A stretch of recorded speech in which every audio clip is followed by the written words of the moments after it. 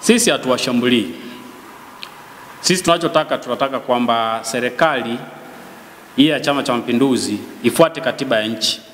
Pamoja na madhaifu ya katiba iliyopo, lakini ili taifa lolote liweze kuenda sawa sawa, ni lazima liendeshwe katika misingi ya katiba. Ukisoma ibara ya 66, samani katiba yangu ni ya Kiingereza, imetaja idadi na aina ya wabunge ambao wanaweza kuwepo bungeni.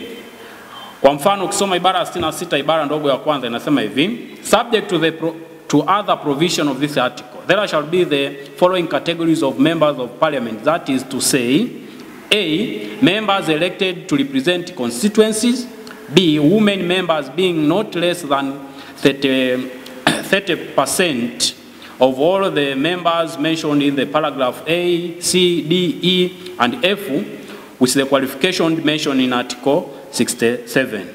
C, 5 members elected by the House of Representatives from among of its 3 members.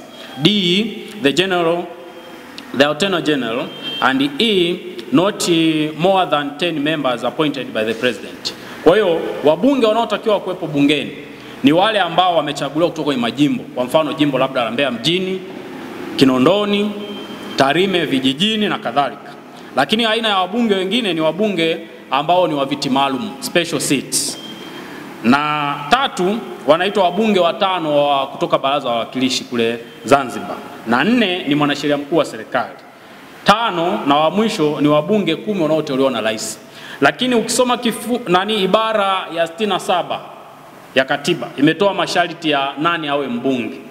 Na wote hao sifa zao zinatakiwa ziwe zifuatazo. 1, naomba nisome hiyo 67(1). Inasema hivi: subject to the provision contained in this article, any person shall be qualified for election or appointment as a member of parliament if he A, is a citizen of the United Republic who has attained the age of 21 years and who can read and write in Kiswahili or English, and B, is a member and candidate proposed by a political party. Naomba niishie hapa kwanza.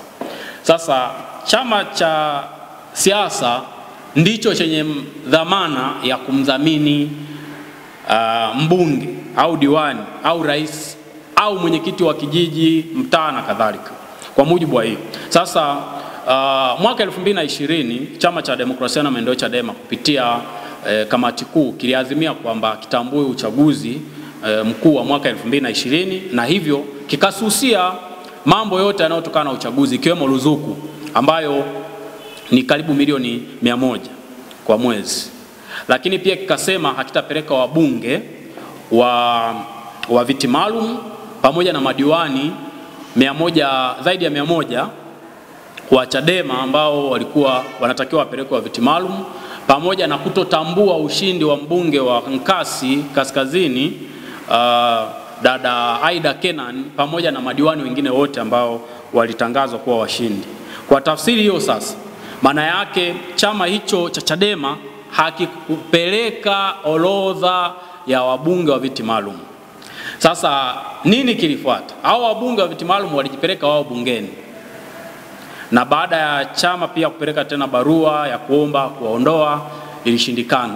Kwa hiyo Chadema na Watanzania na watu wengi wanachotaka, walikuwa wanataka kufuata katiba, kwamba katiba ifuatwe. Chadema imesema haiwatambui. Hawa watu wanadhaminiwa na chama gani ndani ya bunge, kwa sababu katibu mkuu wao ameshasema hawatambui. Na nitolee mfano, wabunge 8 wa CUF waliondolewa bungeni baada tu ya chama hicho kutoa taarifa kwamba kimewafuta wanachama.